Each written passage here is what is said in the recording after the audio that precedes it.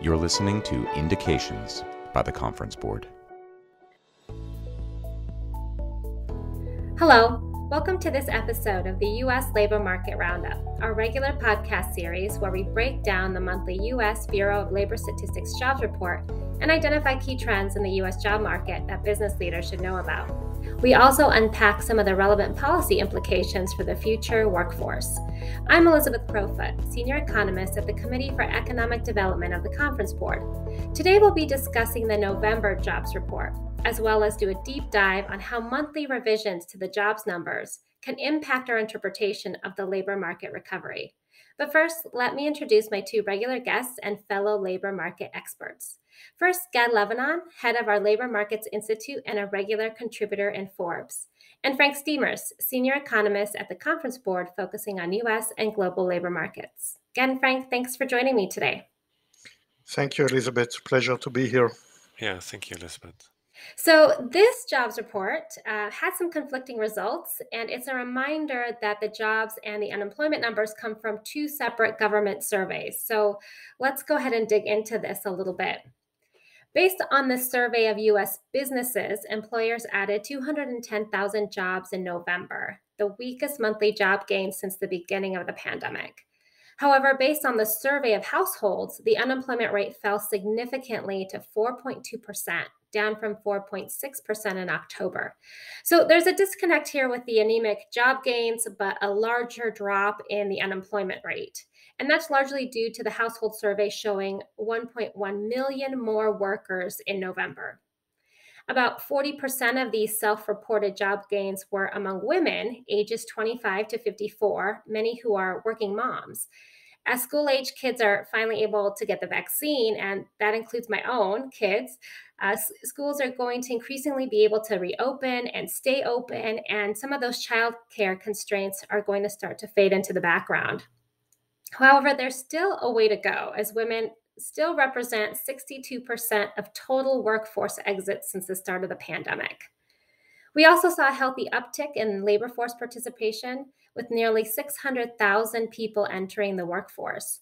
This is the largest inflow of workers from the sidelines in over a year. The unemployment rate for all demographic groups dropped significantly, and except for Asian workers, is less than a percentage point above pre-pandemic levels for the first time.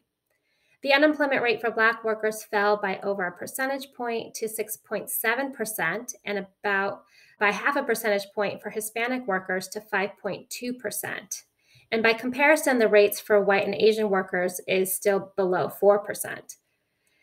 Going back to the employer survey now, showing 210,000 jobs that were added in November, job growth was strongest in professional and business services and transportation and warehousing. And we did see some jobs added in leisure and hospitality, but a paltry 23,000. Job growth has slowed substantially in this sector, averaging below 100,000 between August and November, compared to an average of well over 350,000 earlier in the spring and summer of this year.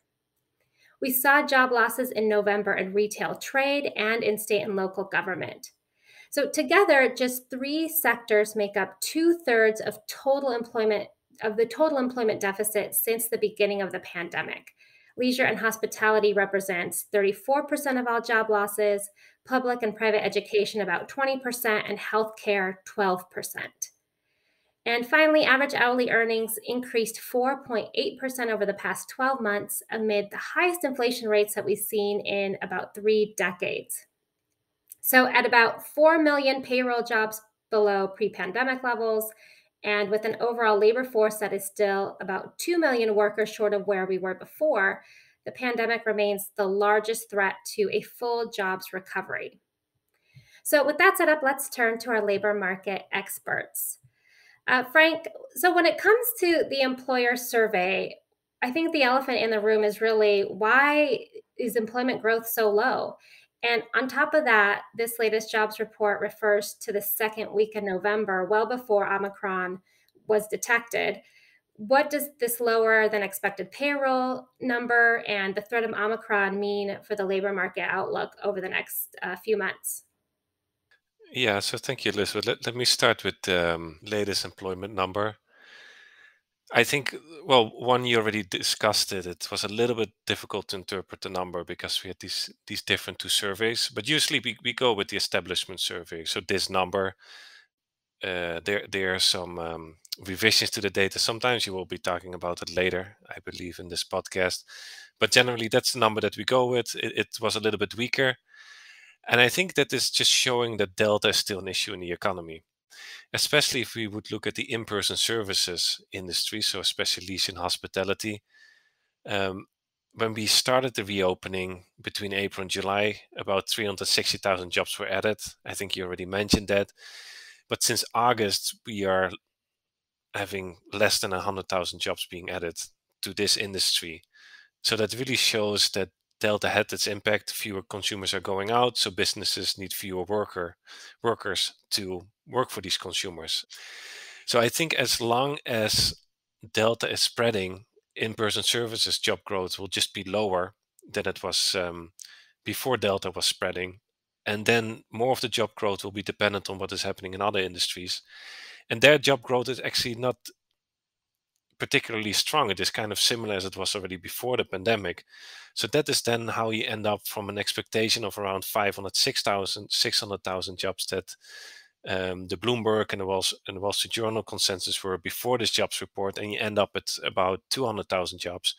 I think it is mostly just leisure and hospitality. And as you also mentioned, education is also still a spot where job growth hasn't come back yet. So that for this jobs report, I think if we look ahead and think about the outlook, I think usually we try to say where the economy is going. I think there's always uncertainty. This month, I would say it's a little bit more because we have this Omicron variant. There's still a lot is unknown about it. I think compared to Delta, if it is indeed true that it would be spreading more rapidly, it could mean that, especially in in-person services, job growth will just be even more hampered compared to how it was already slowed down because of Delta. But even if it is not for Omicron, there could also be a new winter surge in Delta cases. Currently, it's still elevated, not as high in the US as it was a couple of months ago. But if you look at Europe, for example, in some countries there are now soft lockdowns, not as harsh as it was in the time that there were no vaccines yet. But nobody there had expected that they would end up with soft lockdowns, and it did happen. So even if not for Omicron, Delta could start spreading more rapidly again. Again, a new delay in a return to stronger job growth. So I would say, like, maybe if cases kind of remain similar to how it has been over the last couple of months, and it doesn't really pick up, I would expect something around 400,000 jobs. That's similar to what we have seen since August. Maybe a little bit stronger, maybe a little bit weaker. But if Delta or especially Omicron is like really going to harm the economy, then we should maybe expect some weaker job growth going into the winter. And that's just all to say that there's a lot of uncertainty right now around this pandemic, and it could go either way. And I think it's important, you mentioned that we generally go by the employment numbers from the employers, right? The establishment survey is really what economists hinge on when we're looking at employment growth in the economy. So I think it's important to take a look under the hood as to some of the revisions that we see. And that's important because these payroll data can be subject to substantial changes over time, and it can really impact the overall employment picture as more data become available. So, just to give a little background on that, there at least during the pandemic, all of these revisions have really made it hard to measure and to interpret the labor market. And each month's tally of jobs is revised 2 times. And the latest final revisions to the payroll numbers for June through September actually represent the largest upward revisions to employment since 1979. So if you look at June through September initial jobs numbers, they are underestimated by a total of nearly 700,000 jobs. And by comparison, during the same period in 2019, that absolute revision was closer to 200,000. So there's a significant impact there. And typically, businesses do respond to the survey at a high rate and with a high degree of timeliness, but that has really fallen off during the pandemic from about 75% of a collection rate pre-pandemic to 65% in the November survey. And a lot of that is due to the high pressure of the labor market that we're operating in right now, and a lot of demands on the time of managers, especially of smaller firms. And some firms eventually do report, even if they are late, and others may go back and revise their reports, or if they find errors, they'll change those numbers. And these are all sources of those monthly BLS data revisions. So that's to say that what could be deemed as a disappointing payroll number today could end up looking rather upbeat later if revisions are taken into account. And of course, all of that has implications for how businesses and policymakers interpret the ongoing labor market recovery. So, Gad, if I can turn to you now, that recovery isn't just about jobs, it's also about wages. So, I mentioned earlier that wages in November were up almost 5% at an annual rate, and one sign of a tight labor market for sure.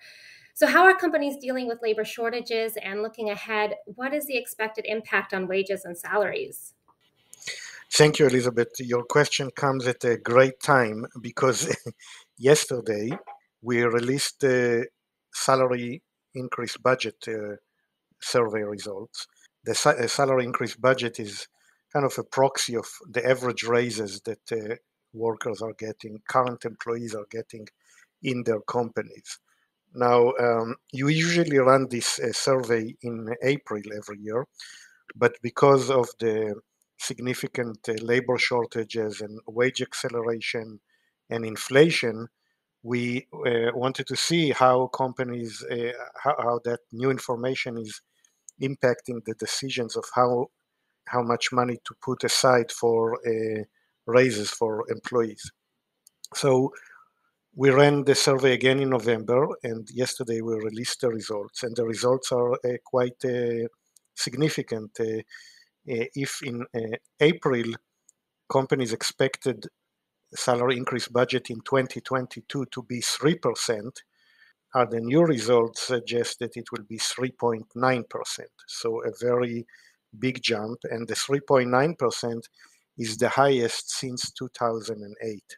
So the entire decade before the pandemic, we kind of were stuck at around 3%. Even the severe labor shortages around 2018, 2019 didn't move the salary increase budget much. But now companies broke this psychological barrier of 3% and are moving to 4%. And it seems that, of course, the very fast wage growth for new hires is impacting the raises that companies are giving to their workers, but inflation is also a factor. So inflation was probably not really an issue in terms of wage determinations for several decades, but now with inflation going up 5-6%, it is becoming a factor, and the cost of living adjustment is making a comeback. And we had almost 40% of the respondents to our survey said that the increase in inflation played a role in their increase of salary increase budgets. So I think what that means, kind of looking into 2022, is that we should expect wage growth to remain strong, not just because of new hires continuing to get significant wage increases because of the ongoing labor shortages, but also current employees who do not switch jobs and stay in their jobs are also going to see fast wage growth. Yeah, that's great to hear, especially you've mentioned in previous podcast episodes about that wage compression dynamic, and that could potentially make current employees, a bit disgruntled if they know that, new employees are getting higher wages because of the demand and the labor shortages. It sort of evens the playing field a little bit with these salary increase budgets also rising. So those are some really good insights for today, and I think this is a great place to leave it. So I've been speaking with Gad Lebanon and Frank Steamers from the Conference Board Labor Markets Institute about the main insights from the November jobs report. Again, Frank, thanks again for joining me. Yeah, thank you, Elizabeth. Thank you. It was a pleasure talking to you. And thanks for all of our audience for listening. Please join us for the next U.S. Labor Markets Roundup as we discuss the December jobs report. Don't forget to subscribe to both the Indications and Sustaining Capitalism podcast series from the Conference Board through your favorite podcast app. Thanks again for listening. I'm Elizabeth Crowfoot with the Committee for Economic Development of the Conference Board.